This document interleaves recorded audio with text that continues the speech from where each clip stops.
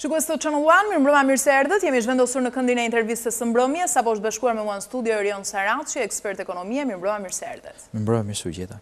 Nisur nga aktualiteti, cilat janë pritshmëritë tuaja për ekonominë e vitit të ardhshëm? Atëherë, duke pas parasysh edhe zhvillimet e këtij viti, pra viti 2017, ku ekonomia ka pas shumë sfida, qoftë në planin e investimeve, qoftë në planin e mbledhjes së taksave në mas të gjerë, duke parë dhe zhvillimet e fundit në tashmë edhe 2 muaj mbyllet viti, viti 18 unë e parashikoj po me të njëjtat sfida, biles edhe më të fortë edhe pak më të vështirë. Kjo për vetë faktin sepse më tepër investimet duhen të kryen në vitin 2018, gjithashtu edhe planet edhe masat që janë marrë në sistemi fiskal do të kenë ndikim në ekonomi duke filluar që nga janari. Pra, duke pas parasysh zhvillimet e fundit ose nismet e fundit që të ndërmarra nga qeveria, unë parashikoj që do ketë një vështirësi dhe do ketë një luhatje në 3 muajin e parë të vitit 2018. Sfidat do të vazhdojnë të jetë po të njëjtat, por faktorët ekonomike dhe operatorët ekonomikë, të cilat mund të jenë biznesi mesëm ose biznesi vogël, do të kenë akoma vështirësi më të mëdha në krahasim me 2017-ën. Po sepse futja ose ulja e nivelit të TVSH-s nga 5 milion lek në 2 milion lek të reja, masa e fundit të qeverisë, do ketë ndikim të këto biznese, për vetë faktin sepse një pjesë, pra 20% e xhiros së këtyre bizneseve do të raportohet dhe do të paguhet si TVSH pranë organeve tatimore. Pra, më shumë se sa këto muaj përmbyllës të këtij viti i ardhshëm do të jetë edhe viti ku do të reflektohet pikërisht kjo masë. Viti i ardhshëm do të jetë viti pra që ne do të shohim reflektimin e kësaj mase dhe mënyrën se si do të reagojnë këta operatorë ekonomik në realizimin e targeteve të tyre dhe në zhvillimin e biznesit për gjatë vitit 2018. Unë kam parë debate cilat një pjesë e tyre i mbrojnë futin e TVSH-s dhe faktikisht edhe unë si ekonomist e mbroj futin e TVSH-s edhe në këtë nivel për vetë faktin sepse futja e TVSH-s në biznesin e vogël do të mundsonte një deklarim dhe një kontroll më të madh në shkallë lufton informalitetin në shkallë kombëtare, por nga ana tjetër duke pasur parasysh që konkurenca është shumë e lartë për këtë nivel biznesi, sepse tashmë njerëzit janë orientuar ose kanë shumë të thjeshtë orientohen kundrejt big marketeve ose qendrave të mëdha tregtare, atëherë futja e TVSH-s do të bëjë të mundur rritjen e çmimeve dhe shtrëngimin e produkteve që tregtohen në këto biznese të vogla. Kjo do të bëjë të mundur pastaj konsumatorin të zgjedhë për të shkuar dhe për të kryer pazarin e tij, pra për shportin bazë të familjes së tij pranë qendrave të mëdha, dhe kjo do të ndikojë shumë tek xhiro dhe tek suksesi i këtyre bizneseve të vogla gjatë vitit 2018. Kjo është një masë e parashikueshme dhe kjo tashmë edhe vetë operatorët ekonomik janë koshient se çfarë do të ndodhi në 2018-ën.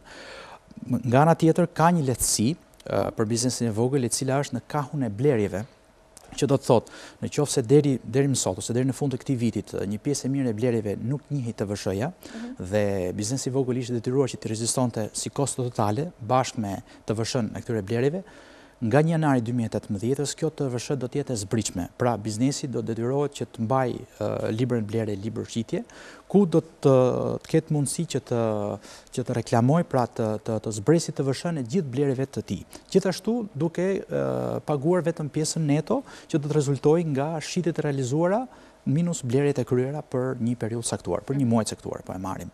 Kështu që do të ndihet një farë lehtësimi në këtë biznes, po kjo nismë, domethënë duke e parë në aspektin strategjik, do të ndihmonte shumë qeverinë për të pasur një shikim më të madh dhe një kontroll më të lartë në ekonominë shqiptare. Cilët janë sektorët ku qeveria e vendit duhet që të ndërhyjë me politika të forta për të reflektuar rezultate pozitive në ekonominë e vendit në tërësi? Tashmë qeveria ka ndërmarrë disa nisma dhe nisma më e fundit është nisma PPP, pra partneriteti publik-privat, i cili parashikohet që të preki shumë zona nevralgjike të ekonomisë dhe që t'japi efekt. Faktikisht këto janë disa nisma të cilat janë eksperimentuar në vendet e tjera dhe kanë pasur si rezultate pozitive ashtu edhe rezultate negative. Në sajt e këtyre rezultateve, përmend faktin që edhe FMN-ja ka dhënë komentet e veta në lidhje me këtë nismë dhe ka thënë që kjo mund të ndikojë dhe mund të rrisi dhe mund të ndikojë pozitivisht në ekonomi, por duhen marrë masa shumë të forta për të pasur një monitorim edhe një kontroll shumë të madh për mënyrën se si do të implementohen këto marrëveshje në ekonomi. Dhe ata kanë vënë theksin pikërisht tek aspekti fiskal, pra që ka një risk të moderuar, nuk do të thoya një risk i lartë, por është një risk i moderuar i cili do të reflektohet në aspektin fiskal të implementimit të këtyre marrëveshjeve. Mund të ketë shumë aspekte të tjera ligjore që mund ta prekin këtë nismë dhe që nuk është shumë e sigurt suksesi këtyre nismave, jo vetëm në 2018, por edhe në vitet në vazhdim. Këto marrëveshje pra do prekin shumë pika të rëndësishme ekonomisë që mund të jenë edhe në infrastrukturë, mund të jenë edhe në projekte të tjera që mund të ndikojnë, mund të jenë edhe në shërbime dhe mund të preket direkt edhe punësimi i Shqipërisë, duke nisur nga viti i ardhshëm. Por që rrisit që ka shprehur edhe raporti i FMN-s, domethënë janë gjithmonë eminente dhe që gjithmonë duhet të ketë një monitorim shumë të mirë nga qeveria për t'i pasur parasysh. E qartë. Në fakt, mos duhet të ndryshoj qasja tatimore si një instrument në fakt që do të çlironte edhe kapitalin, sipas jush? Po, ky është një faktor tjetër, domethënë është diskutuar shumë dhe po diskutohet shumë që pse investimet e mëdha shkojnë në vendet e tjera të Ballkanit dhe nuk vinë në Shqipëri. Atëherë çfarë mund të ndryshojmë ne? Në vende shumë afërnesh, mund të themi në Maqedoni ose në Serbi. Dhe çfarë mund të ndryshojmë ne në skemën tonë tatimore për të qenë sa më të pranishëm dhe sa më të pranueshëm për investitorët e huaj. Unë besoj që ka shumë aspekte të cilat mund të rregullohen për investitorët huaj, duke i ofruar disa lehtësi fiskale për vitet e fillimit. Pra për periudhën kur një biznes është akoma në startup, për një periudhë 1 ose 2 vjeçare. Mund të ketë nismat konkretisht mund të jetë që është heqja e tatimfitimit për këto biznese, ose një lehtësi e procedurave ligjore dhe edhe në punëmarrje për këto biznese. Ka shumë burokraci. Du të përmend faktin që sistemi tatimor ka pas zhvillime, domethënë dhe edhe futja e sistemit të ri tatimor ka lehtësuar shumë biznese, qoftë biznesin e vogël, qoftë mesëm, qoftë madh, por ajo që unë vej theksin, domethënë dhe shumë ekspertë tjerë vënë theksin është ke normat tatimore, pra këto norma të cilat ndikojnë, qoftë TVSH-ja, qoftë tatimfitimi, të cilat e bëjmë pak jo shumë konkurruese ekonominë e Shqipërisë përballë ekonomive të vendeve të tjera. Unë besoj që ka vend për përmirësim. Qeveria ka bërë të mundur në lehtësimin e procedurave tatimore duke bashkërenduar bashkë me zhvillimin e qendrës QKB, që është qendra kombëtare e biznesit, gjithashtu duke ofruar dhe shumë shërbime nëpërmjet e-Albania, gjë që bëjnë të mundur lehtësimin e shumë procedurave, jo vetëm për biznesin, por edhe për qytetarin. Megjithatë, mbetet për të thënë që për bizneset e mesme dhe të vogla mund të ketë akoma fushë për përmirësim.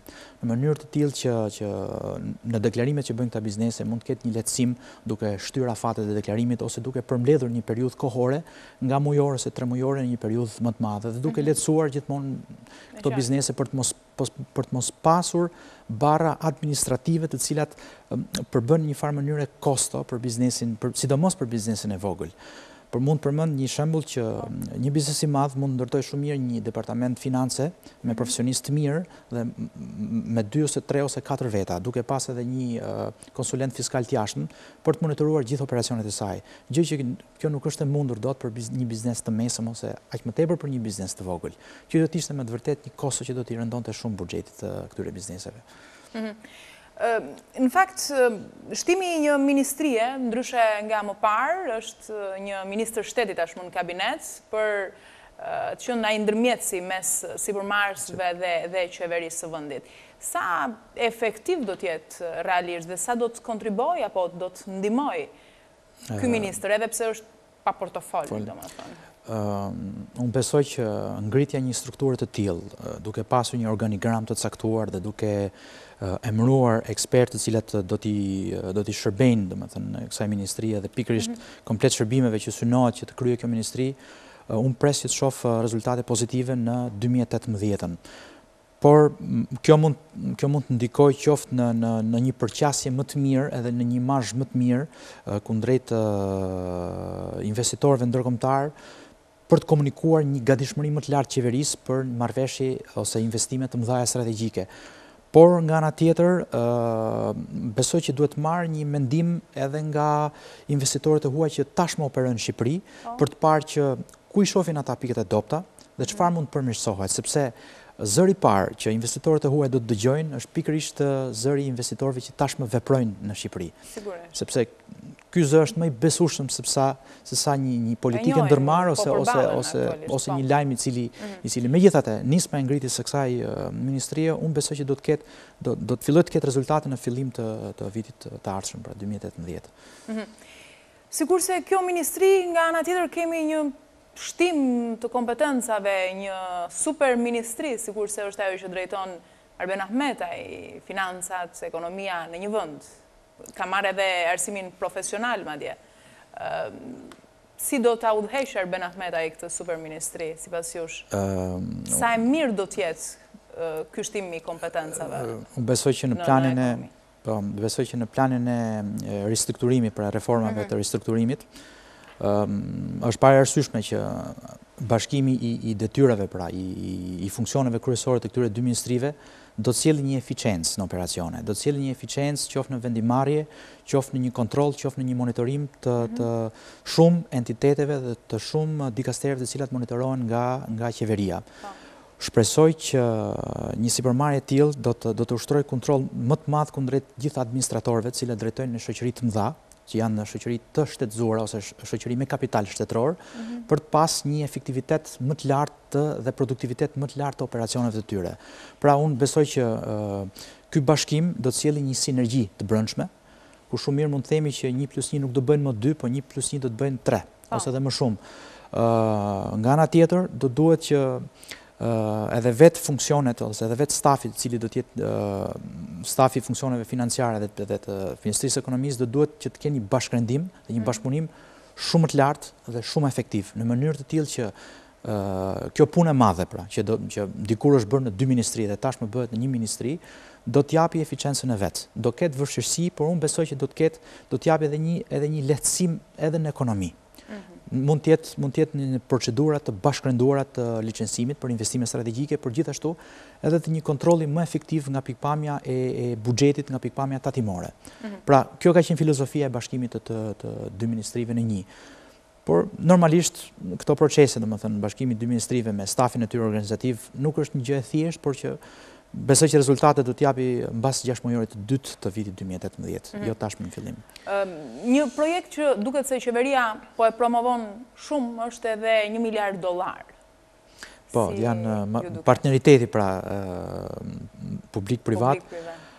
Është tashmë siç e thash edhe më përpara që duket shumë ambicioze dhe është planifikuar tashmë në letër që akuza deri tek që janë paratë e drogës.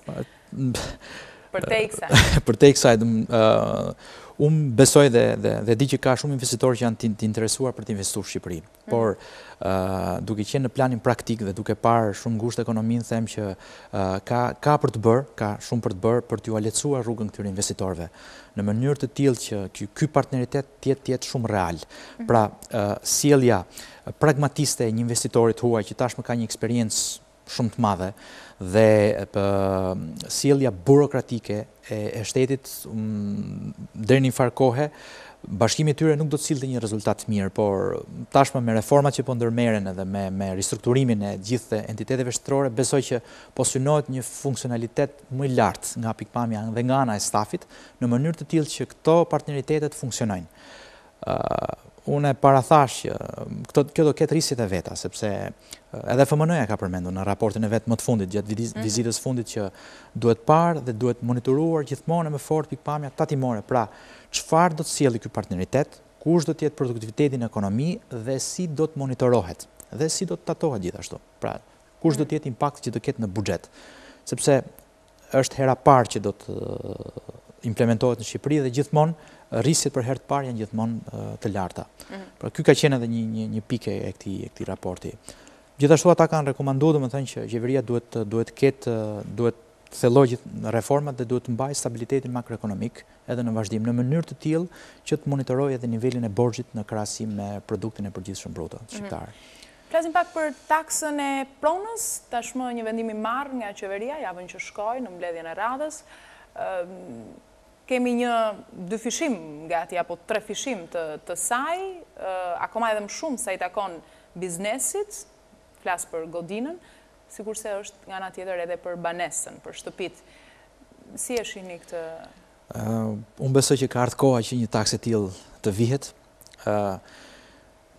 Ne aspirojmë, domethënë, që të jemi një vend evropian dhe kudo në çdo vend të Europës, domethënë edhe në vendet e tjera të Ballkanit, kjo taksë është futur. Është futur me kohë. Pastaj mënyra atje rrogat nuk janë si këtu, jetesa nuk është si këtu. Është e vërtetë, është diskutuar shumë, domethënë, ky projekt është diskutuar shumë vite më përpara. Qeveria ka parë që populli shqiptar nuk është akoma i gatshëm për të asimiluar dhe për të gëlltitur këtë taksë, por tashmë ka ardhur koha, duke pas parasysh që raporti i FMN-s ka cilësuar një pikë në vete që në kuadrin e reformave që ndërmerr qeveria dhe partneritetit publik-privat, pra dhe investimeve që parashikohet bëj qoftë edhe në fushën e energjetikës dhe infrastrukturë, duhet që të shtojë të ardhurat në buxhetin e saj. Pra, duke shtuar bazën tatimore, duke ndryshuar shkallët e tatimit, pra futja e biznesit vogël ishte pak a shumë një nismë e rekomanduar nga FMN-ja, por gjithashtu edhe futja e taksa pronës ishte e rekomanduar pak a shumë në një nivel ose e vënë e specifikuar që ka ardhur momenti që kjo taksë duhet vendosur qoftë për familjet, qoftë edhe për biznesin. Është e kuptueshme që biznesit ketë një taksë më të lartë, sepse janë njësi fitimprurse, nuk janë rezident familjar. Mënyra e llogaritjes së takse pasaj mund të jetë një diskutim vete, por tashmë vendimi është marrë, domethënë ajo do të matet me vlerën reale të tregut pronës dhe është llogaritur në 0.05% për rezidentët familjar dhe 0.15% për banesat me qëllim biznesi. Është një vendim tashmë i marrë, besoj që do ketë një impakt nga pikpamja e biznesit më shumë se sa nga familjarët, por që është një nismë që tashmë qeveria duhet ta merrte. Domethënë bazuar edhe në rekomandimet e fundit, ne do ta shohim peshën e kësaj takse në fillim të vitit 2018, besoj gjithë familjet shqiptare. Në fakt, kjo ishte një masë që përjashtoi hotelet me 5 yje, kjo ngjallje edhe pak. Kam parë debatet e kohës fundit, sidomos ndërmjet qeverisë edhe opozitës, u duk pak paradoksale sepse nuk shihen me sy të mirë ose nuk ndihmojnë pra ato biznese ose ato hotelëri të cilat janë me 3 yje, 4 yje, por janë pikërisht ato të cilat janë me 5 yje, janë hotele luksoze, por pikpamja e qeverisë ka qenë kjo që le të mbrojmë dhe le të subvencionojmë një farë mënyre investimet masive, investimet e mëdha në hotelet e mëdha. Dhe qeveria parashikon që mund të ketë investitorë të hoteleve MNZ në botë që mund të vinë në Shqipëri dhe mund të kenë këto facilitete. Nisur nga politikat që po ndjek kjo qeveri, besoni se, apo mendoni ju se shqiptarët, apo të pasurit po bëhen më të pasur dhe të varfrit më të varfër? Është pak përgjigje vështirë, por ka një tendencë që ai që tashmë ka investuar që zotron një kompani të madhe dhe që mund të marrë benefite më të mëdha, ka një incentiv për të investuar dhe më shumë. Dhe normalisht për të rritur, dhe normalisht ky investim më shumë dhe do të shpërblet në një produktivitet më të madh dhe një fitim më të madh në fund të vitit financiar. Kështu që le të themi që gapi midis atij që do të investojë më shumë dhe atij që nuk ka mundësi të investojë, pra një biznesi të vogël ose të mesëm që me zhvillimet e fundit ose në vitet që vinë nuk mund të rritet më shumë si një normë e caktuar, unë them që do ketë një gap që mund të zmadhohet. Në raportin e fundit të Instat, thuaj se konsumi është rritur. Kur pyet qytetarët apo tregtarët, thonë të kundërtën. Cila është e vërteta e situatës? Në fakt, ka pas rritje të çmimeve. nga mënyra e matjes së vlerës së një shporte familjare, shportës bazë për familjes, një stati ka statistika dhe ka metodat e veta të matjes së vlerës së kësaj shporte. Unë kam vënë re që çmimet janë rritur, pothuajse në gjitha produktet. Nuk vere një rritje të konsumit. Në pikpamjen time unë shoh një frenim edhe shoh një shtangje të familjeve. Kjo për vetë faktin sepse ka një pasiguri për të ardhmen. Pra ka një pasiguri, domethënë njerëzit që dëgjuan që të futjen e TVSH-s, uljen e pragut të TVSH-s edhe ndërmarrjen e këtyre nismave e kanë rritur nivelin e pasigurisë së tyre. Dhe gjithmonë presin që çfarë do ndodhi në vitin që vjen. Bashkëngjitur edhe zhvillimet tona politike që janë gjithmonë bashkëngjitur edhe një pasiguri politike. Kanë shtuar pasigurinë, domethënë, edhe ke familjet. Vihet re një shtangje në konsum, vihet re një, do të thoya unë do ta cilësoja si një stagnacion.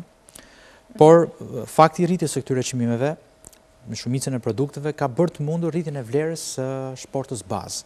Edhe kjo mund të jetë një nga arsyet që raportohet sikur ka një rritje të vlerës të konsumit në muajt e fundit. Sektori i bujqësisë, në fakt, ne e themi shpesh, është një nga potencialet që ne kemi.